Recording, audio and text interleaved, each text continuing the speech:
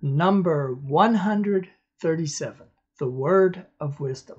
The LDS Word of Wisdom stands as a divine guide, outlining principles of health and well-being. The Lord counseled us on what we should put into our bodies and what we should not. In the 1969 movie Paint Your Wagon, there was a little ditty by one of the Mormon pioneers. In our lovely Deseret, we don't smoke or drink or bet. As a people, we strive to abstain from coffee, tea, tobacco, alcohol, and mind-altering substances that tend to deplete our self-control. This health code also speaks of prudence in the use of wholesome herbs, fruits, vegetables, and grains, using the flesh of animals sparingly, and eating our food with thanksgiving. The Lord gave this counsel as a principle with promises, which many of us have seen fulfilled in our lives. I have come to know that voice of inspiration comes more as a feeling than as a sound. Young people, stay in condition to respond to inspiration. I've come to know also that a fundamental purpose of the word of wisdom has to do with revelation.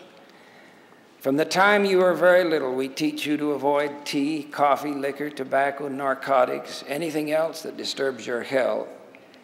If someone under the influence can hardly listen to plain talk, how can they respond to spiritual promptings that touch their most delicate feelings?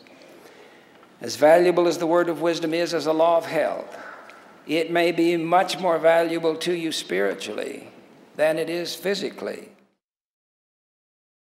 Rooted in faith and obedience, the word of wisdom encourages abstaining from harmful substances and adopting a lifestyle that honors the body as a sacred gift. This counsel not only promotes physical wellness, but also fosters spiritual clarity and resilience.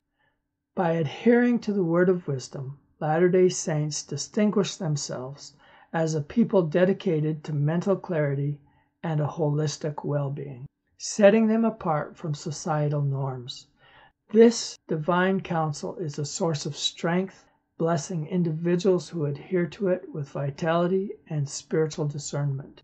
Through living by these principles, members of the Church of Jesus Christ of Latter-day Saints cultivate a unique identity grounded in obedience, health, and a profound understanding of the body as a temple. And I say these things in the name of Jesus Christ. Amen.